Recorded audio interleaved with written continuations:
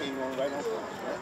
On a cold winter morning in Paterson, New Jersey, a group of the opioid response team gathers in one of the city's most drug-plagued areas. There's about 30% of all overdose calls are for a repeat victim. 2% of the city's area basically being impacted by around a quarter, right, of all overdoses. Funded with a $600,000 grant in September of 2021, the program aims to combat Paterson's narcotics problem with a proactive approach. How we do this is we go with a triad of people: law enforcement, emergency medical care, which is us, our emergency medical responders, and a social worker. We're trying to build that trust model that people just don't have with somebody in uniform, right? And that's, speaking of that, uniforms, we don't wear uniforms.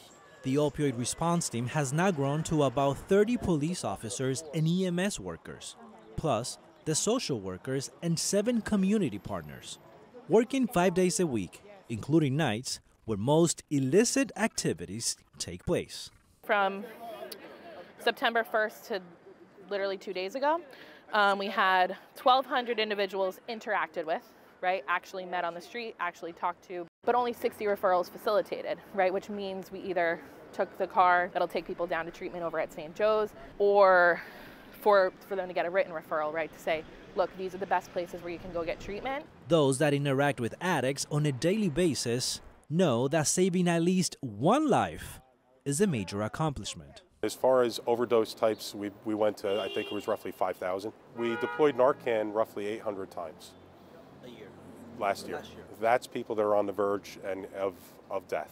Most of them survived, but Fire Chief McDermott says a few did not make it.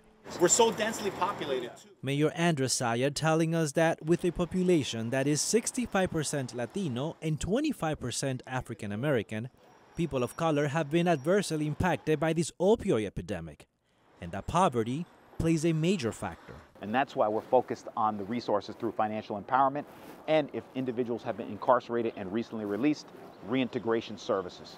As the highest authority of Paterson sure. that you are, do you believe that you're doing everything in your power to eradicate this crisis? We in Paterson are striving to do more for those with less.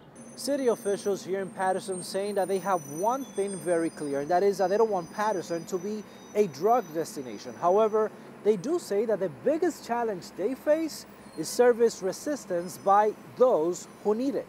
I used to be a part of the problem. Something that Ronald Joseph knows very well. Now I'm the part of the solution.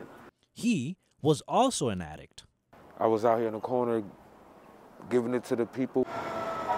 People like us, ORT, Tier 1, and everybody that's around here doing positive things to the neighborhood, that's what we need. To make noise, and that's why we're here right now. Director of Health and Human Services for the City of Paterson, Joel Ramirez, says the opioid response team was created to humanize the opioid epidemic, but that the work doesn't stop here. We really believe that if individuals are sheltered properly, then they will seek the help and they will stay on the path to sobriety. We have put in to receive Narcan in my department, the Department of Health, and the police department, and we are working on the policy with our legal department to start distributing to the community, as well as to provide training on how to use it effectively. So we know it saves lives, we have the data, and we want to get it to the community as soon as possible.